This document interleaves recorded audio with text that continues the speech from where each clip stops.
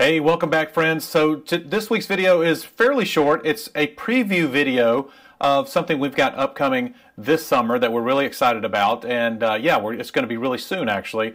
So this video is going to preview our trip out west to northern Arizona and southern Utah. So you guys know we're just weekenders.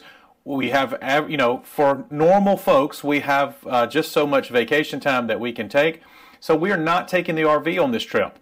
We are flying into Phoenix. We'll talk about the itinerary a little bit, but we're flying in. What we are doing, we're staying at a couple of national park lodges. We're staying at a couple of really cool Airbnbs. We're doing some really fun tours. So really this video will be for those of you who just don't have time to spend 3 days pulling all the way across the country and 3 days pulling all the way back. This will be a video for you to still experience a trip like this without your RV. Now, we love our RV, don't get me wrong, but like I said, we're just weekenders, and it's just not possible with the time constraints and the vacation time that we don't have. Now, those of you that get to pull your RV out there, that's awesome, but I just wanted to give you guys a heads up on that because we won't be talking about campgrounds. We won't be talking about how the rig is pulling or anything like that. We'll just be talking about some experiences, some tours, a couple of national park lodges. Let's get started. Okay, because this is a preview video, I just want to be really quick about this and tell you about our itinerary. And then if anything, catches your ear that you want to see more about, that will be in a upcoming video. So I'll start real quickly. We fly into Phoenix. We live here in Georgia. We fly into Phoenix, and then we're going to stay at an Airbnb in Page called the Lake Powell Adventure House. We're going to kayak Lake Powell. Of course, we'll see Horseshoe Bend, all that fun stuff. We will be using let's see, Lake Powell Kayak and Hike Tour with Lake Powell Adventures. And so you can see that information up here. So we'll be reviewing that for you. We'll take you along with that. And then after that, the day after that, we'll actually be taking Coral Cliffs tours. And we're doing the Peekaboo Slot Canyon. So Peekaboo Canyon is kind of the less crowded Antelope Canyon. We'll see how that lines up. I know more and more people are learning about that over the past couple of years.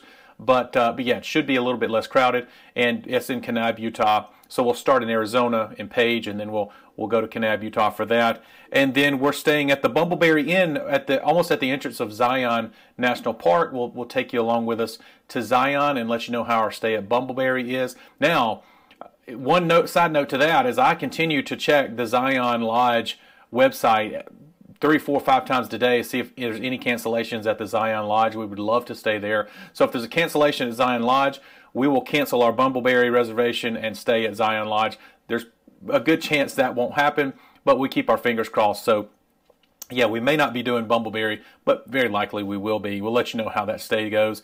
And then we're going to, from there, we're going to Bryce Canyon, and we are staying at Bryce Canyon Lodge. So we'll take you along in the Bryce Canyon Lodge, let you know how that is. And then the great thing about that is, you get to wake up and go watch the sunrise at Bryce. Not that you can't do that anyway, but we get to watch the sunset. You get to spend a lot of time at Bryce at night, and I'll see the stars and all. So that'll be really, really cool. I don't know how much I'll be able to catch on camera because I'm just not good on camera. But yeah, that should be fun. We'll take you along and let you know how the lodge is at least. Okay, and then from Bryce, we have like a 4.5-hour trip down to the Grand Canyon. We are staying on the south rim of the Grand Canyon at Kachina Lodge. So that will be another review that we'll bring. This will be all in one video, by the way.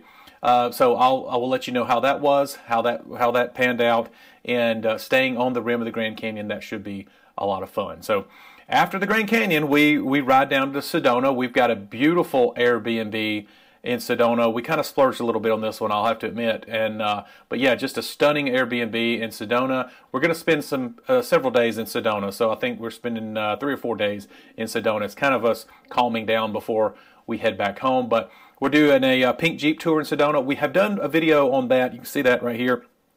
Just Brooke and I, but this time, of course, we'll be bringing the kids, which I'm really excited about that.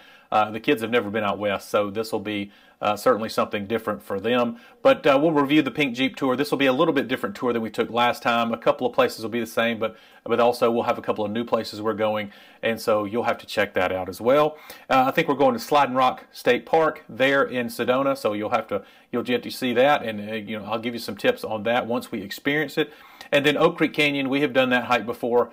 This time will be with the kids, but Oak Creek Canyon is just stunningly gorgeous, like a miniature Zion man, kind of.